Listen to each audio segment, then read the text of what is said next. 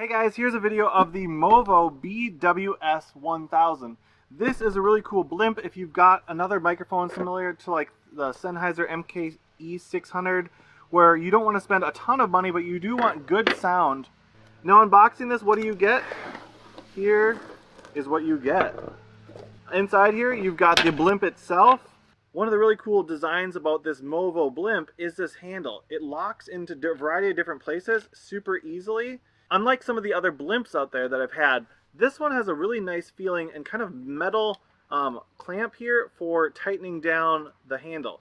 Now it's also designed to be really lightweight. It's plastic, it has the foam, but it still looks actually really nice. I think this looks really professional. The all black just has a really nice look to it. Now, one of the coolest features about this Movo is the ability to actually reposition where the handle comes into the microphone blimp itself.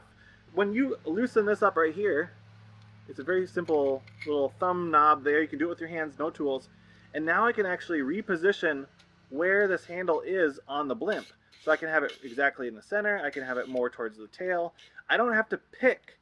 A lot of the other blimps out there, I have to pick exactly where the handle's going to go before I assemble the whole thing. Now there's a variety of different ways you could use this, but generally speaking, you won't use it just like this. You're going to actually use it inside of a dead cat or a dead wombat. Now one of the cool things about their dead wombat or dead cat is how it works with the zipper. This zipper is designed where it zips from both directions. So no matter where you push this handle, if for instance, if I put the handle way back here, I could zip it from the front and kind of tuck the cable in here and zip it from the back.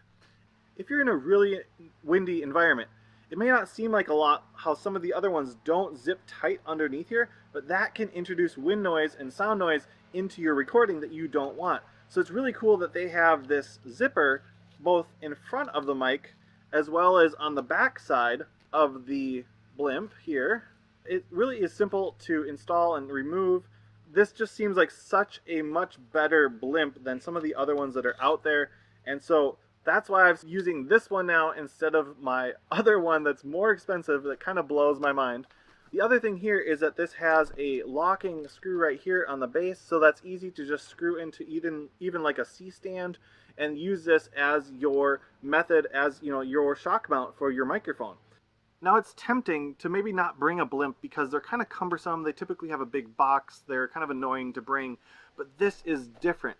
This, obviously, in a blimp, you can leave your microphone in it, but this carrying case also then includes your dead wombat, has everything in it that you need to go.